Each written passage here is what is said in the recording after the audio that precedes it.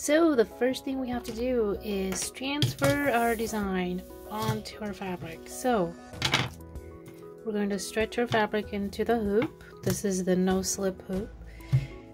That is the best for punching because it keeps the fabric really stretched the whole time. Regular embroidery hoop will not do that for you. So I highly recommend this guy.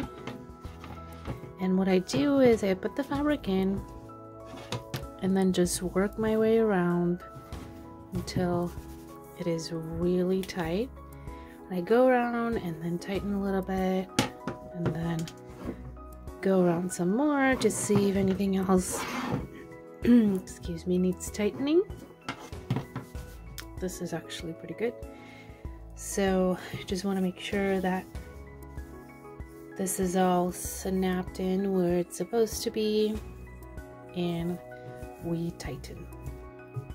So we're going to be working from both sides of the hoop. Our sculpting part will be on this side, which means we will have to punch from the back, which is how punching is usually done. So all we do is we're going to transfer, but we're only going to transfer the bird because the flowers will be embroidered, so the flowers will actually be transferred from the front.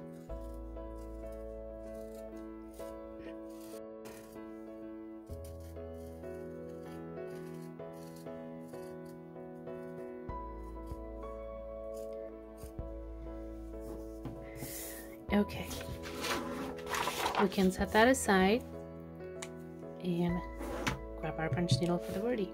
So for sculpting, you want to have a really high pile on the other side. So I'm going to go to the very last setting, so I have my longest tip set, and I'm just going to thread the needle just like so, and then you can work with whatever needle you have, just make sure it's on the longest setting. We're going to start with the wing, and we're going to sculpt it first, and then we're going to go to the rest of the bird. So when you're punching for sculpting, you want to punch really close together so you have a really dense area on the other side. So about every second hole. If you're using a thicker yarn, you can adjust based on that. You will not need to punch so closely together if you have bulky size yarn, for example.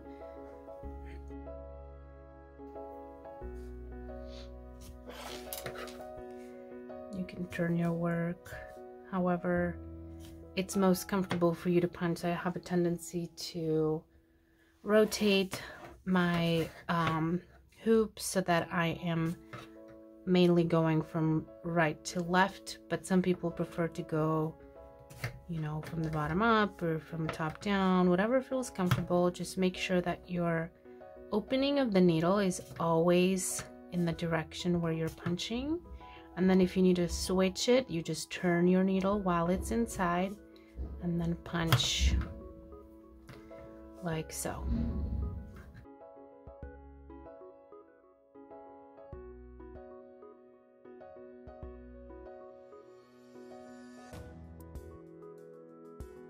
So when you're punching, the basics are you want to go all the way down, push your needle all the way down, and when you come up for air, you don't want to lift your needle too much because then you'll have a loop here. So if that happens, you'll just pull your needle and then reset. So it's the tip of the needle should be always flush with the fabric as you're punching, and you're moving forward and you're basically sliding the tip of the needle on the fabric. So now we have this fluff here. What I usually like to do when I have a shape to fill out, I do an outline and then I continue in a circular motion or pattern inwards.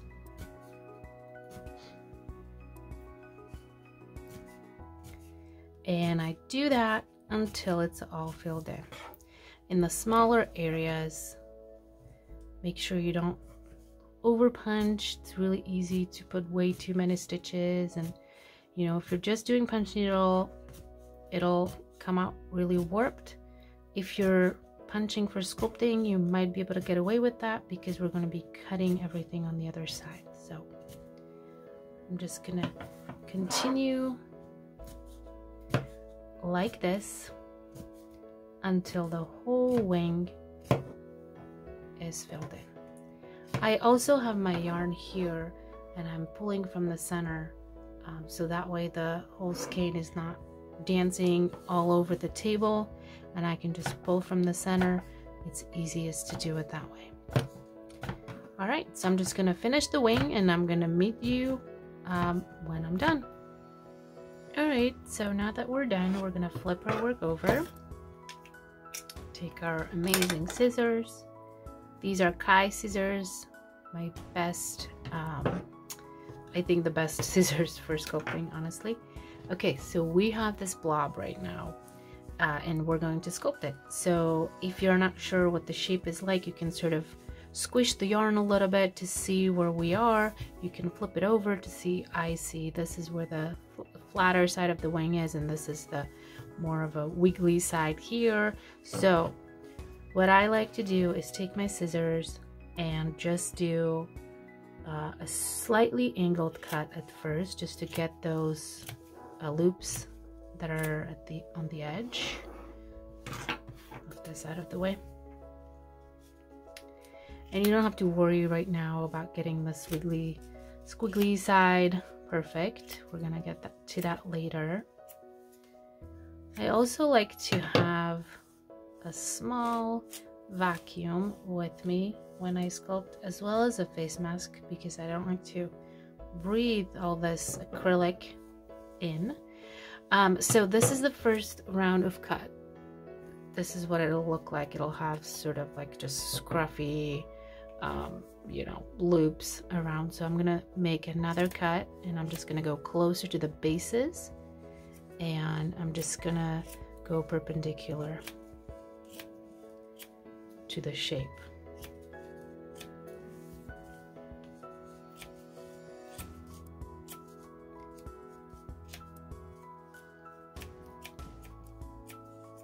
You don't want to go too close, because then you might snip the fabric, which is the worst case scenario, or you might snip the bases of the loop, in which case you can always repunch and resculpt again, so you don't have to worry about that.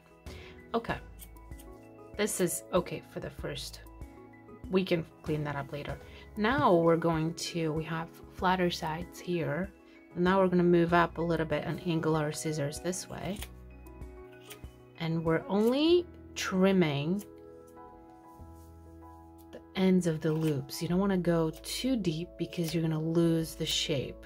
So we're just going on the surface. You can use the edge of the scissors to sort of get the mess off the hoop.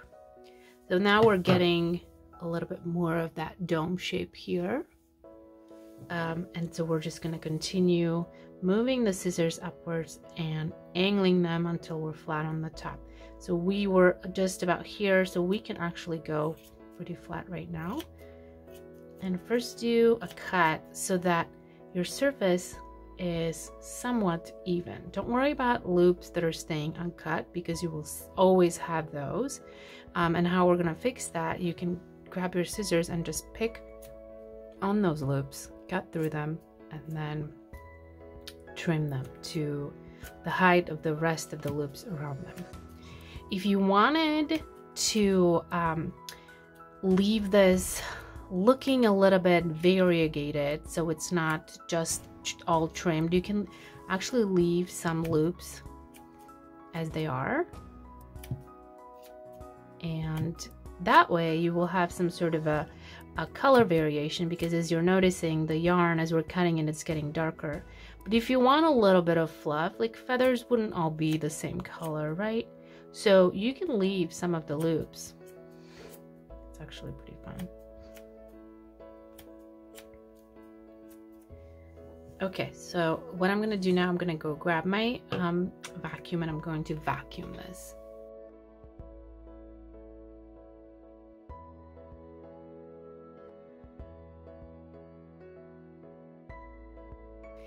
Okay, after you vacuum, you're gonna notice some of the strays that the vacuum pulled out, which is actually super helpful. So now I'm going to go around the shape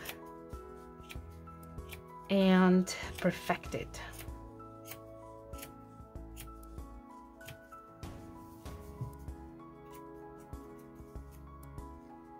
So here, this is the wiggly part. No, this is the straight part. This is the wiggly part. Okay, so I'm gonna go straight around here and closer. And you can see how the shape is much more defined now.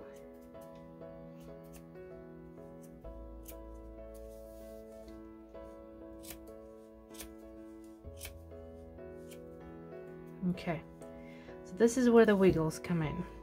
You can move the loops around just to see where you need to cut a little bit more. Sometimes I like to go like this, right in between the wiggle, and it'll create that sort of a wavy effect.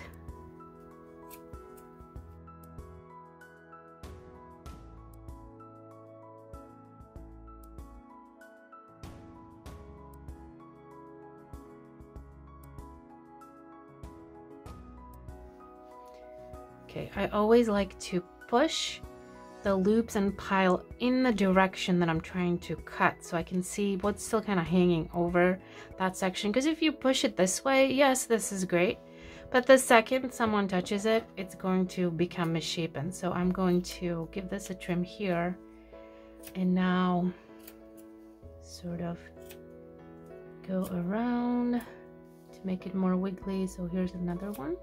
1 and 2. Careful with the tip of your scissors so you don't cut your fabric.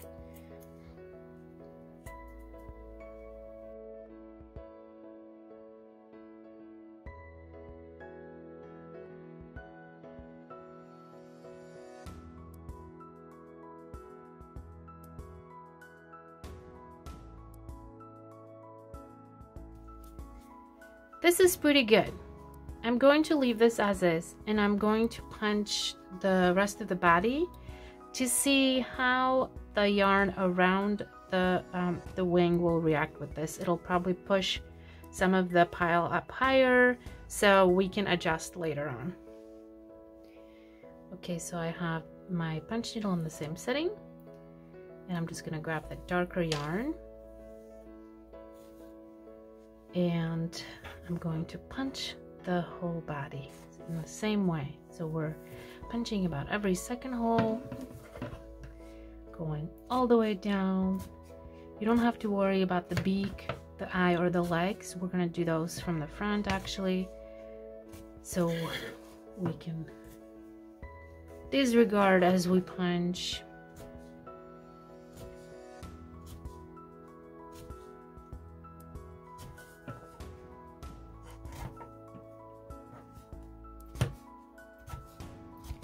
If at any time you feel like you've punched incorrectly, or you know, you pulled out too much or whatever, you can always pull out your loop and then adjust your yarn again until it is not loopy here, and then continue punching.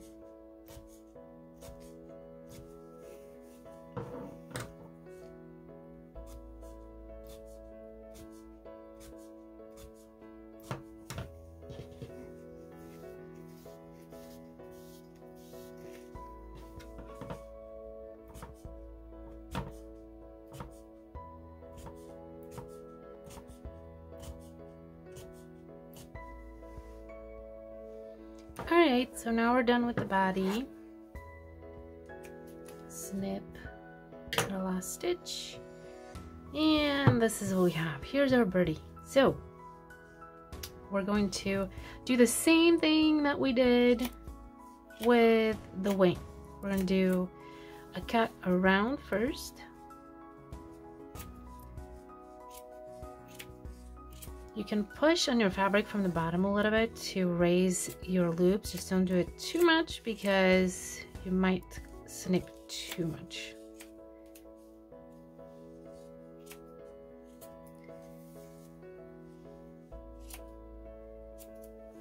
Okay. Now around here, I'm just going to snip a little bit. I don't want too much of a dent there, so to speak. Just with the tips. Okay.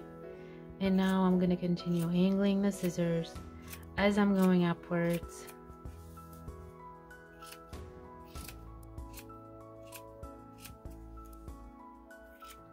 Alright, I think it's time for some vacuum. You don't have to worry, your loops will not come out when you're vacuuming. It's okay.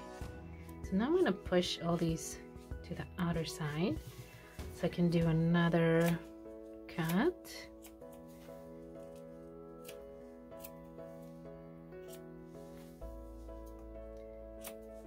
And I'm going to do shape cut again.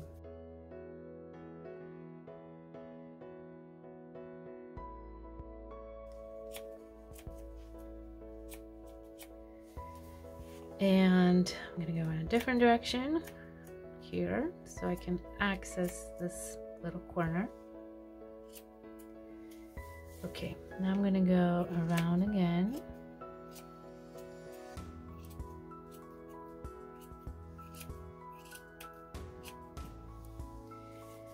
And as I'm moving up, I'm going to push on this a little bit to expose the tips of the loops. And again, if you want to leave it looking, you know, more textured, you can leave some loops uncut again.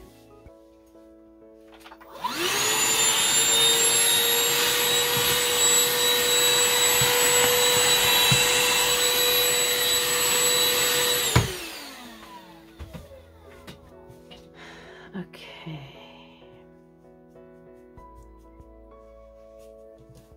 So now I'm going to worry about cutting the loops here before I worry about the whole shape.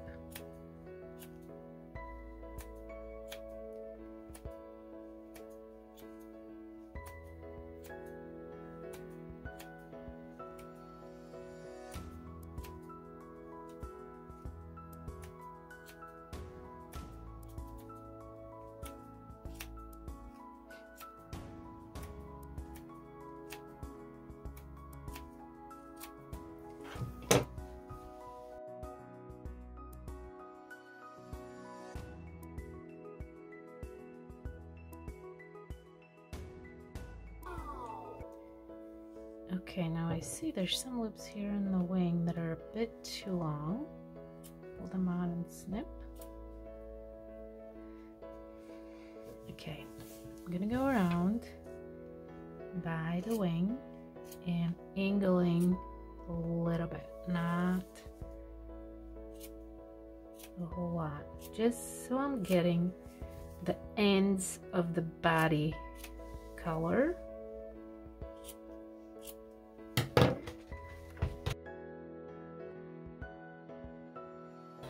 So you can see how it's much better defined now.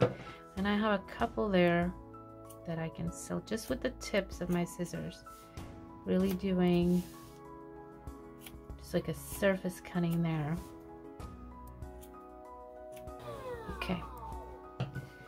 Now I'm gonna continue around a little bit just to clean up these bad boys that are sticking out.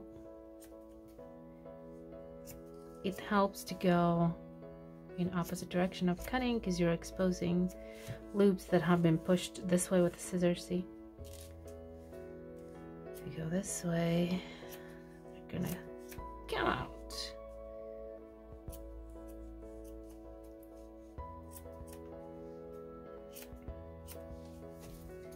So you can continue cleaning up. Biggest issue will be knowing when to stop.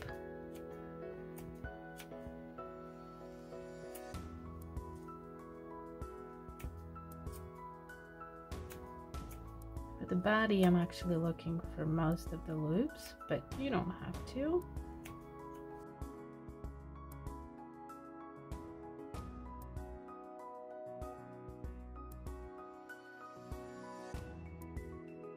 So I think the shape looks pretty good. It can be a little scruffy because, you know, it's a bird. So do whatever you want. You're the artist. So this is what it's going to be like. This is the body. We're going to have the legs here.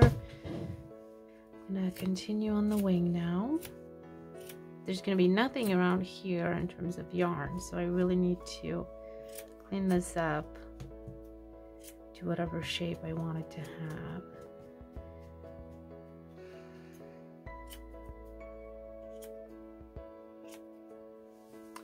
And I don't know if I explained this in the beginning, but the reason we're angling the scissors is because we're going for that dome shaped body and wing, and just all of the shapes are like that, unless you want a different shape. So here I'm also going to go a little bit down towards the tip so that I have a dome going this way.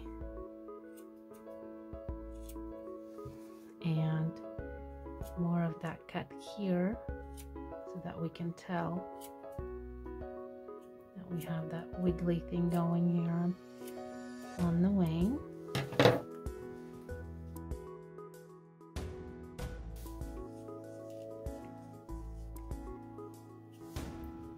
Okay, a little bit more surface cut.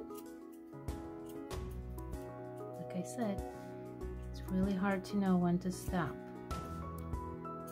It's easier to cut less at a time and, you know, do more cuts than cut too much at once and then regret it. Okay, I think because I won't know until I see the whole thing, but I think this is good. So what I'm going to do now is I'm going to cut out the flowers in the sun, and we're going to transfer them onto here, and then go from there. Okay, I've decided I'm going to do the eye first, so I'm going to go one setting down, and I have this lovely indigo color here. And I'm going to thread through. You can use black, but you know, I mean, why not have some fun, right? Alright, so we're literally just making one loop here, which is gonna be fun. So we can approximately right there, and just pull this and just do one loop. Back, hold it on the other side, snip here, leave a little yarn hanging so it doesn't come through, and then I'm going to snip this here. And then what you can do to adjust the eye, you can grab this and just pull on it a little bit until you like how deep it is in there. What you can also do is you can lightly trim around the eye so the area is a little bit lower and the eye sort of stands out. Just don't cut into the eye. I mean, if you do, you can always repunch, not a big deal.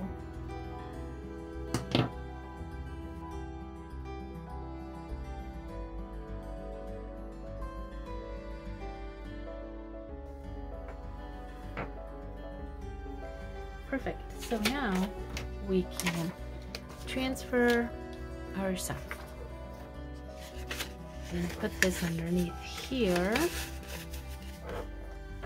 and just approximately,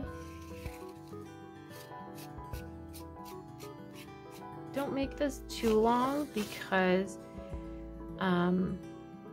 you're gonna have to go over it with the needle so it's hidden These are just approximate, so you know which direction we're going to go in, and I'll tell you how to do it later. But just FYI.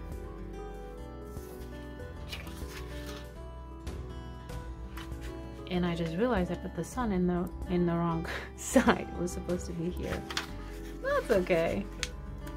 So now the flowers are also going to be here.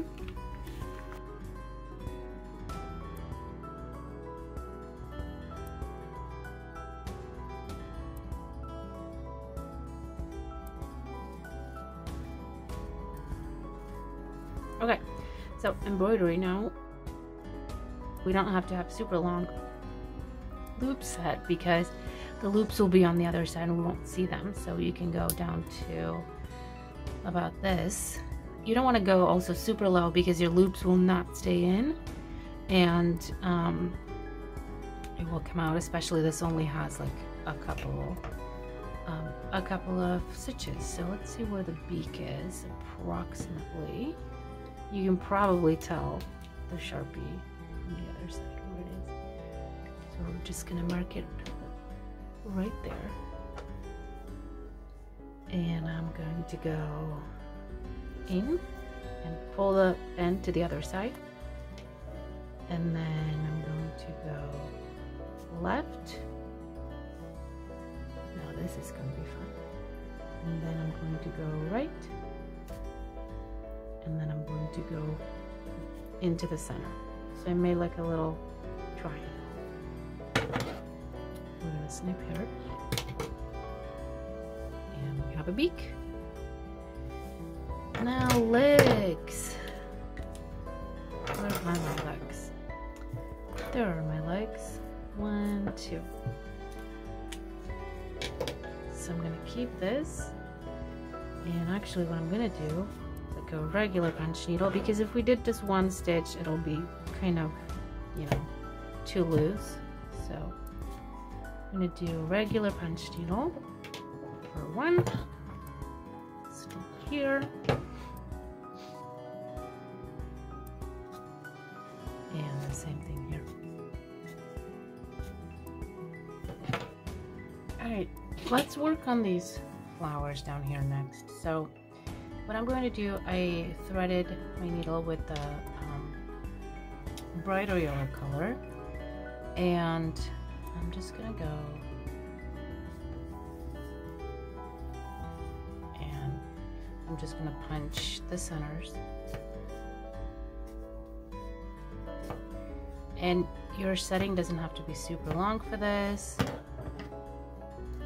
Mine is a bit longer than I should have it. I'm gonna go one down just so we don't waste yarn, because really all you're doing is wasting yarn because it's on the other side and you won't be able to see it, right? So alright, now that we're done with the centers, we can do the petals. So the petals we're going to do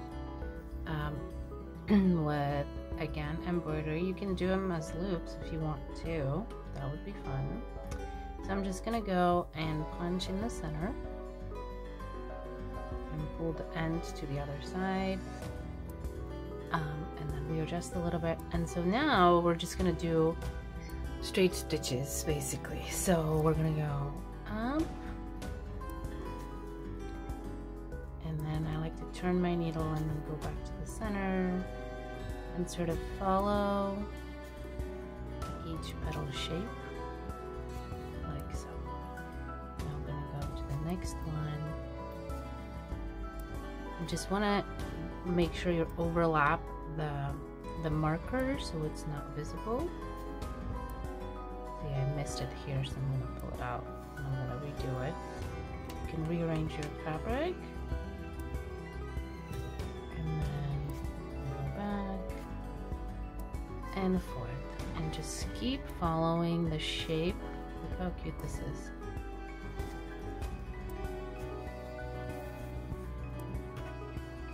And on the other side, all you have are these random loops, right, at the end and at the beginning. So you won't have super defined petals if you're doing this technique. If you want to have super defined petals, then you'll either need to sculpt them or punch them or you can also do like a regular embroidery around to make them more defined. But I like this, how the flower is sort of, you know, imperfect, but so cute. I love how textured it gets.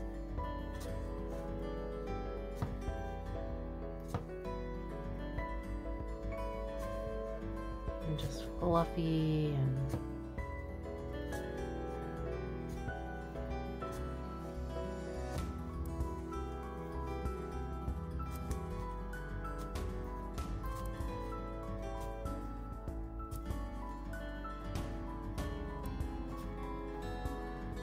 when you're punching too much in one spot, it can get a little too much. So sometimes you can punch sort of close to it, but not quite. Okay, so we're done here. I'm gonna pull a bit of the yarn out from the needle so we have a longer tail. Look at this, isn't that cute? It's adorable. Okay, here's the green. And I'm gonna continue the same, in the same fashion. I'm keeping the embroidery the same, but the colors will be different.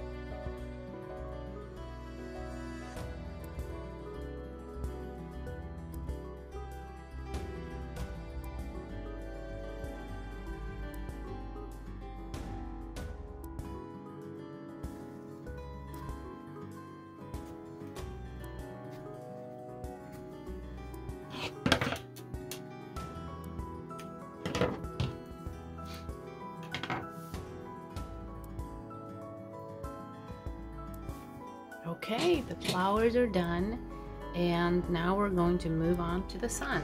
Oh, hey, that rhymed. Okay, so what I'm going to do, I'm going to make this a little bit stronger because I want to punch this from the other side. In order for me to do that, I need to see where that outline is.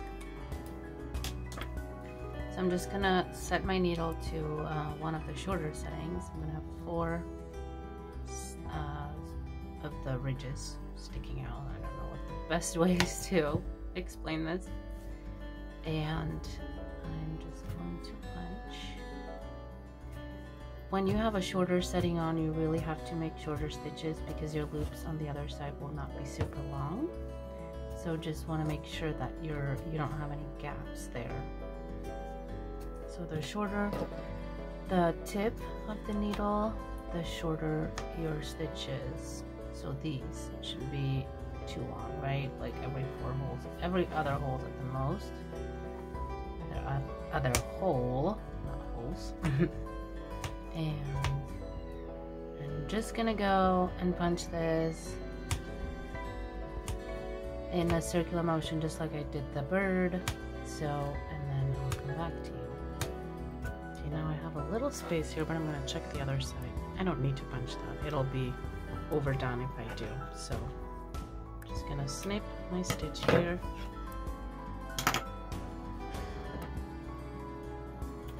Okay, that's cute. I like that. We're going to have a variation of things on this.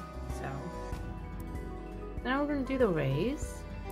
And I was debating what the best way to do this would be so that I would actually like it and it would be easier to punch. So what we're going to do is we're going to make sort of an outline around the sun and then go and make each ray. I'm going to punch to the base of the ray. Then I'm going to go and punch the ray. make sure your yarn is really flowing easily for this. And then I'm going to turn my needle while it's inside and turn back. Okay. Then I'm going to make a small stitch so the sun will have sort of an outline. And I'm not punching into the same hole for every sun ray or a couple of sun rays. Then I'm going to go back and I'm going to make a stitch to the next ray.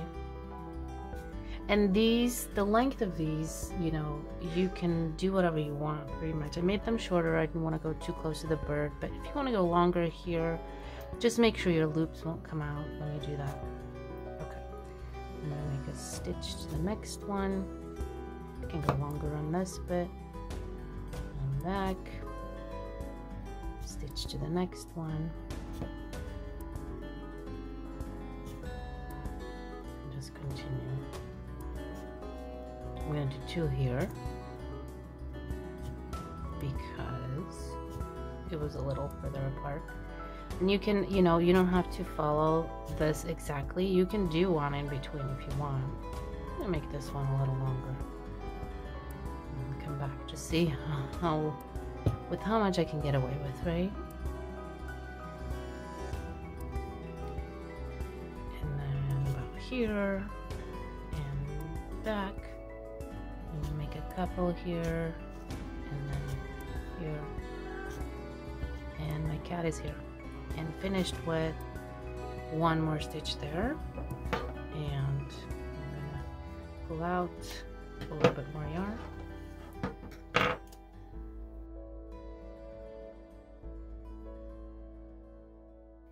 Okay, so now I'm going to show you how to transfer this finished piece into a hoop and how to display it.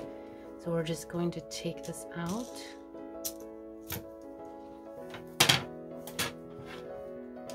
Leave this for the next project. Okay, so here's my 9-inch hoop. I grabbed the wrong size before.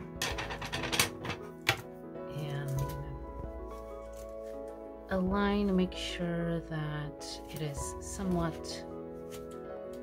And this doesn't have to be stretched, you know, like when you're punching. It just needs to fit within the hoop.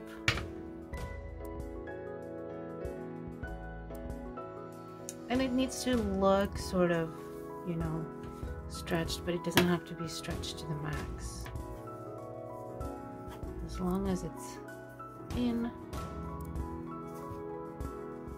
Okay, so now what we're gonna do, we need a tapestry needle and just like a random piece of yarn. This is about half a yard. And we're gonna finish the back of this. So I'm gonna cut all these corners so we're gonna have about 2 inches, 1.5 inches around the hoop. It doesn't have to be perfect. You just don't want to have too much fabric then, because it's going to be sticking out. So I'm gonna grab my needle, and it doesn't matter where you start, but we'll leave an end here. There's fiber everywhere. And we're just going to, what is this? Oh, this is another end. Okay. And we're just going to go around with these. And it actually helps to do more of a neutral color. Let's see if it's, I don't think it's going to be visible from the other side, but it might. So I'm actually going to swap the color. Sometimes I get so much, you know, into the zone that I don't really think about the outcome. I just really, I'm going with the flow because it's fun and I'm doing it. So, okay, so grab a neutral color. You can do a white or a cream. We've used white here, so, or I have. If you've used white, then you can use that. This is the easier way to do it, Andy. Great. So just in and out, in and out. and you don't have to be, you know, it doesn't have to be even, it doesn't have to be exactly the same distance from the hoop everywhere. It's fine. Just make sure you don't go too close to the edge because the fabric will come apart. I keep forgetting the word for that. What is it called? I don't know, but you know what I mean. Okay, so just continue around. If it starts pulling like this, that's fine. That's what we're gonna do anyway. So just keep going until you meet the other end. Here we are, pretty close. Okay, and then you're gonna take off your needle, and what you're gonna do is you're going to tie these two and then pull, pull, pull. So it pulls your fabric together. I like to tie a bow if I decide to, you know, change something or whatnot. But look, how cute. You can hang this on your wall. You can cut off more of the fabric if you like. You can put felt in here and sort of you know, secure it that way if you want. You can cut a piece of cardboard in a circle in that size and push it in so it holds everything in. You can use one of these fancy hoops. I don't have the right size for this, but this is a really cute way to display it. And yeah, we're done.